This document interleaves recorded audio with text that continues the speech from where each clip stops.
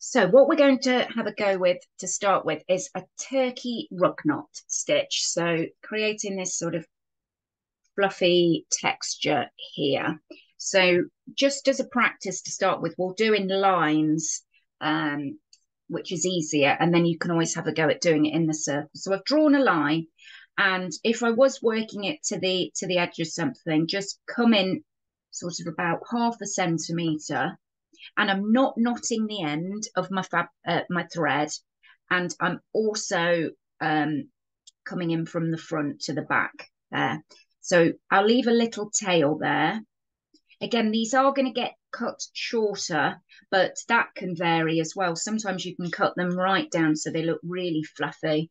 Or you can leave a bit more of a tail on them, makes it sometimes easier to sew more of them.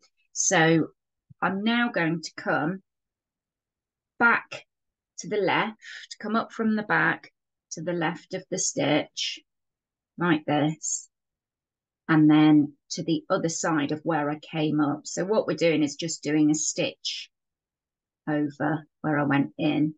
So then I'm doing it a stitch forward and then come back up where I first went in, that little tail. So you can see there, I've gone in, I've come up to the left, gone over to the right, and then come back up in the center. So what we're going to do now is the next stitch. What you just will probably want to practice is how far apart you want these stitches. The closer together, the more little tufts you're going to get. So what I'll do now is go over to the right, and I'm almost going in as I did for this first stitch here that's got the tail, but from then on it will be loops that we're left with.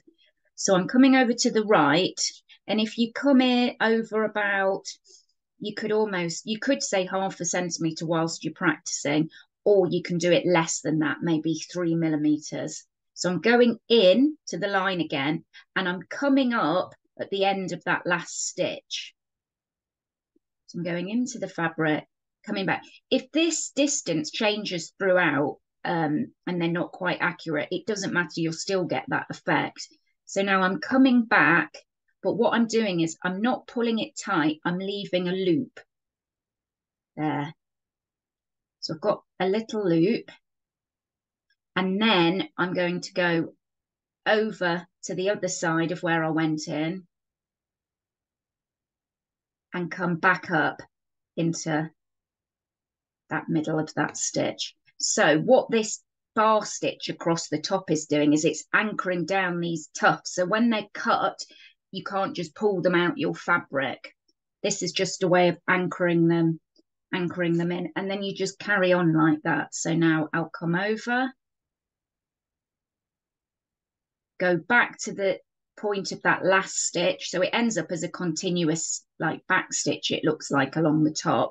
Just remember to leave the loop. Don't worry if you pull it tighter, you can just pull the loop back out again, and then you go over that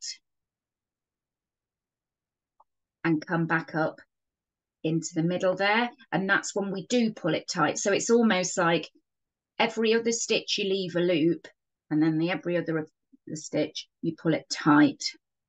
So now I go over, come back to the last stitch, leave it as a loop, and then go back into that side and come back up in the middle and pull that tight, and then over and back,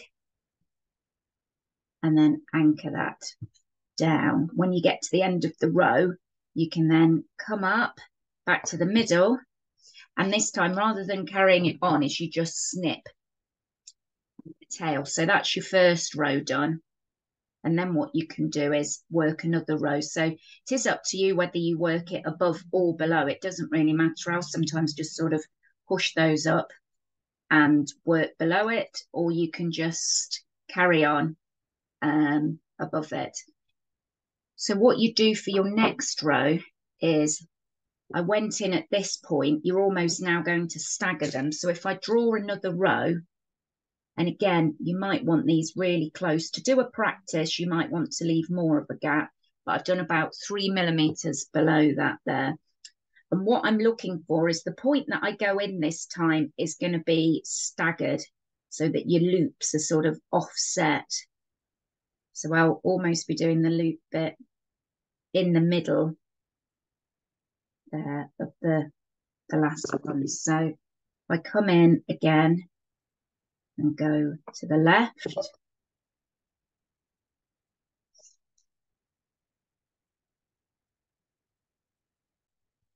I'm going to actually do the second row in a different colour so you can see there. So I'm just going to go in for the first point here from the front, just slightly staggered over. So I'm taking the needle in and going back to the left. And I'm leaving again that little tail.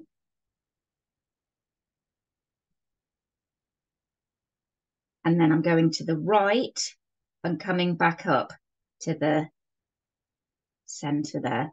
What you've just got to remember is keep your thread above your needle as well. So now I'll pull that down like so. And then I'm going to go over and back into the last stitch. So I went in at the right, back to the left, and I'm pulling it just enough to leave that loop. And then I'm anchoring it down by going over to the right and back in where I'd taken in that loop.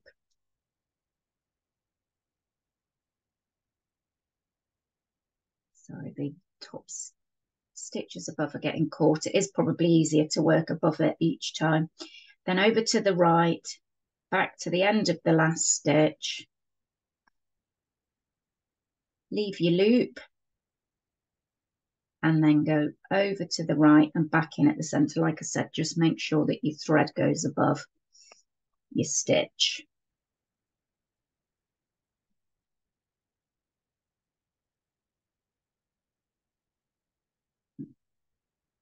Over to the right,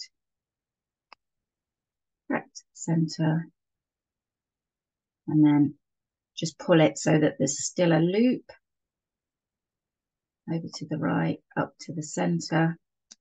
And again, when you've finished, you just snip it and leave the tuft there, the last little bit. So when you've finished, you just trim the loops to separate them. And then what you can do is trim them down to whatever length that you want. So obviously left longer, it's not so fluffy. It's just sort of like tassels almost. So you can just sort of cut them down really quite short. The squirrel tail that you saw on the handout as well, you can use sort of like a toothbrush or something like a brush to then fluff up the stitches even more.